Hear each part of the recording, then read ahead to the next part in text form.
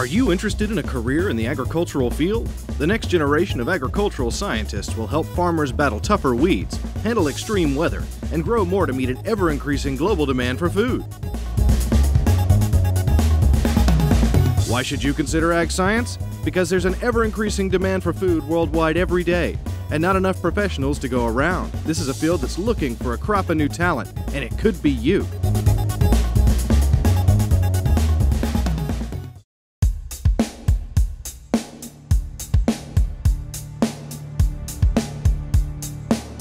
Plant breeders start with a challenge and grow it into a solution.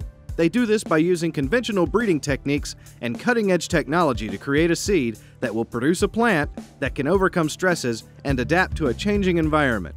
Dr. Rusty Smith has been breeding plants for over 10 years.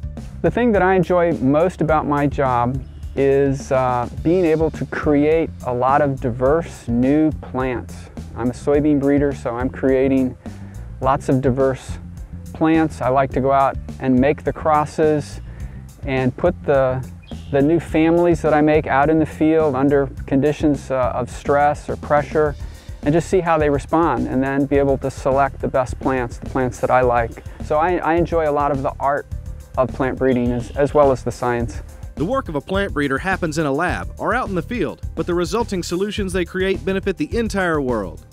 An average day for me really depends on the time of year. So this is June, July, this is middle of the summer, so we're out here making crosses, taking pollen from one parent and putting it on the stigmas of another parent. However, in a month or two, we'll be in the middle of harvest. So we would start out early in the morning tagging plants and preparing to harvest, and then we would come out and actually cut the plants either directly with a combine or by hand with sickles or lopping shears or something sharp. After harvest is over in the winter, we go inside and we analyze our data and we decide what's the best thing that we want to continue and plant the next spring. During the winter, we might attend meetings and work with colleagues on writing manuscripts or things that we need to publish. And so that's a fun thing about the job. It's not the same thing every day, all year long. The plant breeder studies all things plants and statistics. Common classes include plant biology, plant pathology, microbiology, plant breeding and genetics, and plant biochemistry. Job opportunities are wide open for every level of education. For undergraduates, there's probably a lot of good technician positions with private industry and with universities. For a graduate degree, let's say a master's degree, a person might be an assistant plant breeder or a station manager or something like that. A person should get a PhD in plant breeding if they would like to be in charge of their own program. Those who enter the field with a farming background have an advantage. I would say that it would have been better if I'd had that background, but probably the most important thing for a plant breeder is to know the crop they're going to work with. So if you want to work on strawberries, it's nice to know how to grow strawberries. If you want to work on soybeans, nice to know how they grow, how to grow them, how to harvest them, and so on.